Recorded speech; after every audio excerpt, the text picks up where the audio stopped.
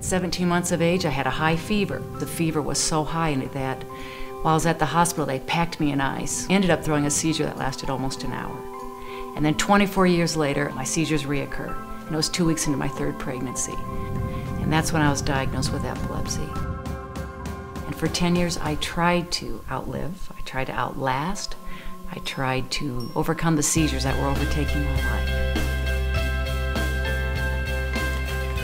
The only thing I found that would break the onset of a seizure for me was when I'd go run.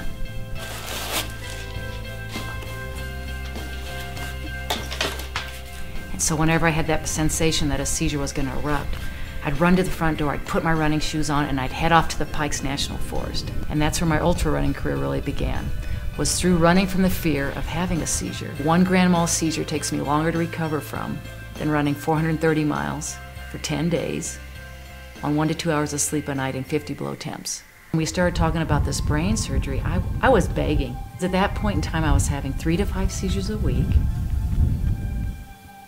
I was at really more of a risk of dying from a seizure than I was from living a fulfilling life. They sawed the side of my head open, they removed the size of a kiwi out of my right temporal lobe, put my skull back on, wired me shut, and sent me off to ICU. So what's life like now? I'm seizure-free, I'm off all medications, I'm running the most enduring events in the world, but I struggle with short-term memory loss. Sense of direction is extremely difficult. Time management's very difficult. I can run for days, I can run for hours, but I know I've been out there. It's not like I forget about the day, because I feel it, I hurt. But I do lose a sense of time.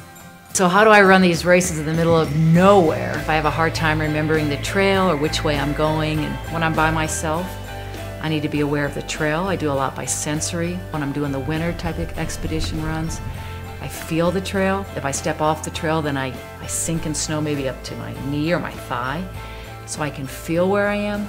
Or a lot of times if I come to a V, and I'm not quite sure which way to go, I have a little ribbon with me in my first aid kit. And I'll pull that out and I'll drop it on the trail, or I'll make a mark or something, so that if I go the wrong way and I don't see another mile marker or something out there to cue me that I'm on the right trail, I can come back and then I have something there to remind me. I have something I write all my notes on, and I kind of cellophane it, and then that way I'll just stick it in my shorts or wherever it is so I can refer to that.